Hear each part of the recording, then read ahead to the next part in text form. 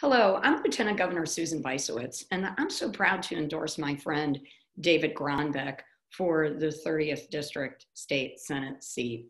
David will be a strong advocate for his district. He spent a career as an attorney advocating for families and small businesses.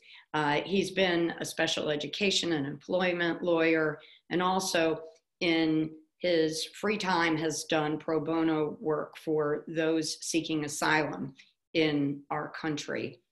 David has also been a respected leader in New Milford. He served as the mayor of New Milford, where he converted an old school building into the Pettibone Community Center and worked to address the needs of that beautiful community.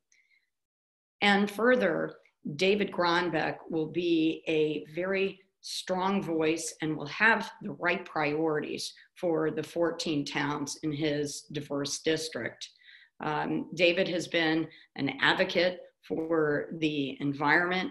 He, as a small business owner, understands the needs that small businesses have and why it's important to grow our Main Street businesses.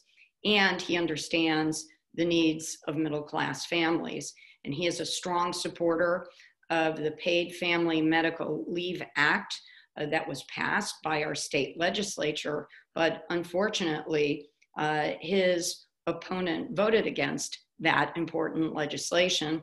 Also, David supports raising the minimum wage, another initiative that his opponent unsuccessfully tried to block in Hartford.